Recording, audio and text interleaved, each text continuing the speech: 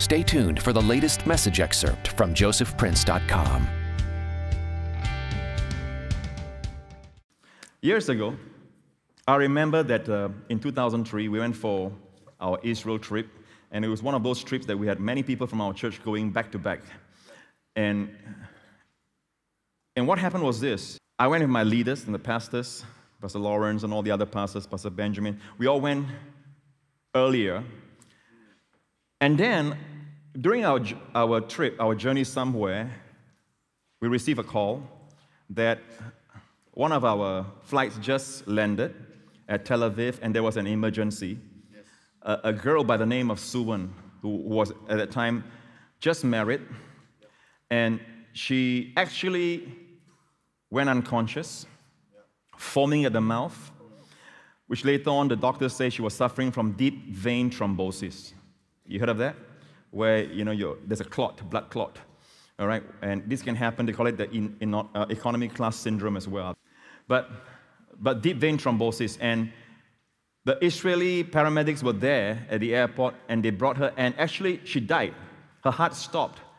They resuscitated her, okay? And by then, when they took an x-ray of her chest and all that, they found that there was massive clots in her right ventricle of the heart, and also massive clots in her lungs.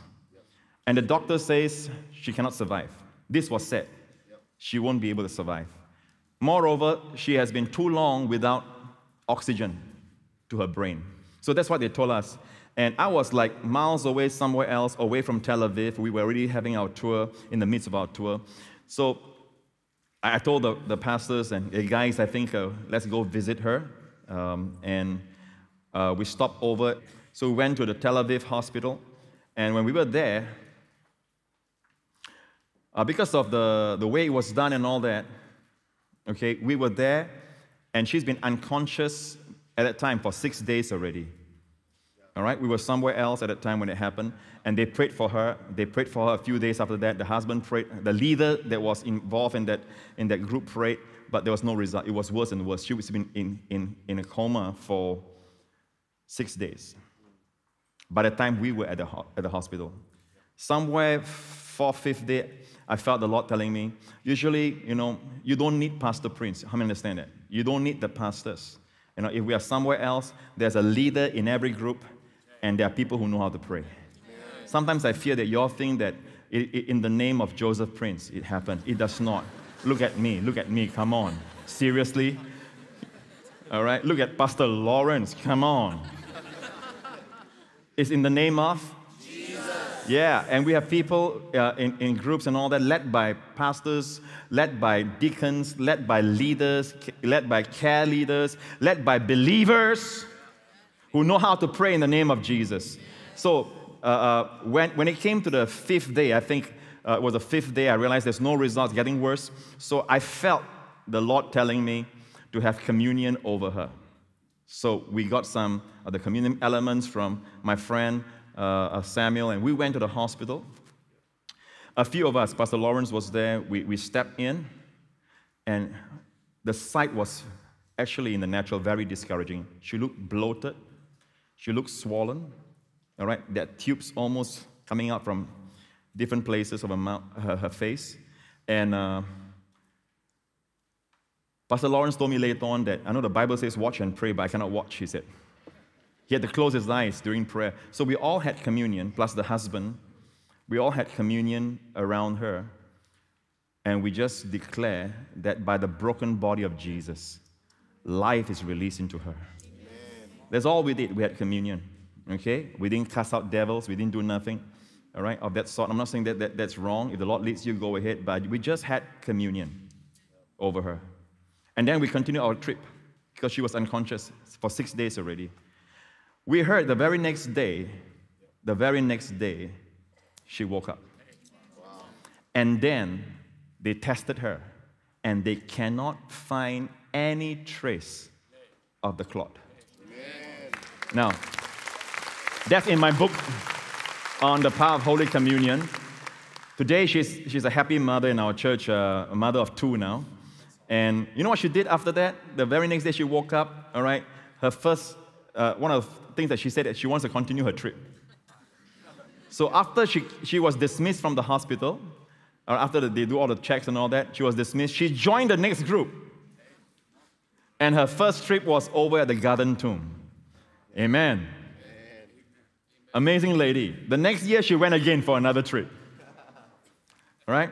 So I wish that every case is as dramatic as this, but I'll just tell you this. Many a times, when you take communion, sometimes the pressure is on us to Mark 11:24, believe you receive, and from now on, don't doubt, you believe you have received. But sometimes that puts pressure on people who feel that their faith is not there altogether. Thank God for Mark 11:24, but God has different delivery systems as well. Amen. All right? And one of them is that people can do this. Some people can go to surgery and believe God that God will bless the surgery to be a successful one. Some can take communion, and every time they take communion, they believe they're improving. They're getting better. Now, this, to me, is one of the most powerful ways of healing. In fact, John G. Lake, a healing evangelist, he said that this kind of healing is better. For some reason, he says better than the ones you get instantaneously. Many times, this kind of healing causes people to have character, all right, built in them. Whereas the other one, when they receive instantly, they can go back to their worldly life. So that's what John G. Lake says. But for me, many of the healings that I've experienced in my life has not been instantaneous. Like some of you heard me share that I have a skin condition for the longest time on my back. I have a world vision, so there are mission places that I put behind my back. I got the world on my back, you know what I'm saying? And it looks bad. And every time I sweat when I exercise or play soccer, it will really aggravate me. And I can look at the mirror and, there's a map there. I don't know if Singapore is there, but there are some spots. I just began taking communion for it. Okay? Again, this is one great instance where, to illustrate this, that I didn't know when I was healed. But one day, as I was changing my clothes, all right, I heard a voice inside me. When you change, you don't look behind your back. You know what I'm saying? All right? Many of you do, you look behind. Wow, I look good from the back also, But I usually look at the front. So I don't know when it happened, but I heard a voice saying, look at your back. So I looked at my back. And man, the whole thing was gone. Now, I have this affliction for years. But the whole thing was gone. So I don't know when it happened. Was it the supplements I took? Was it this? But I just stopped myself. No. Wait a minute. You took communion. By the way, if you're on medication, please continue your medication. Please. Okay?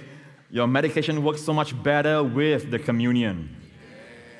But the thing is that many people, they have more respect for medication. They have more respect for radiation. They have more respect for all these things than a piece of bread and a cup. And they say, what can this do? They don't realize it is God's ways of choosing weak things to put to naught things that are like cancer or whatever. It's God's ways. This excerpt is brought to you by josephprince.com. To get the full message, visit josephprince.com.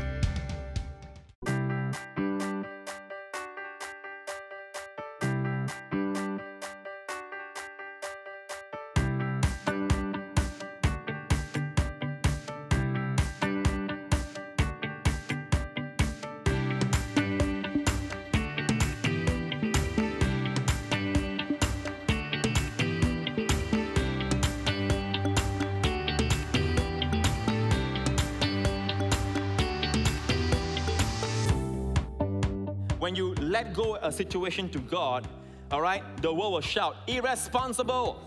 The devil will scream, you are being lazy, all right? You're not being accountable. But when you let go of a situation, God takes over. Remember this, when your hand let go, God grabs. When you grab, God lets go. We are sheep of His pasture. The Lord is our shepherd. And the Bible says, the Lord is my shepherd, I shall not want. He's waiting for you to let go so that you can enjoy the journey, so that you will not be worried, you'll not be stressed, you'll not be burdened down.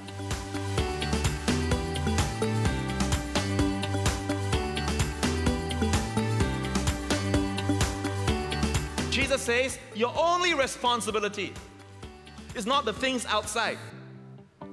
It is inside. Let not your heart be troubled.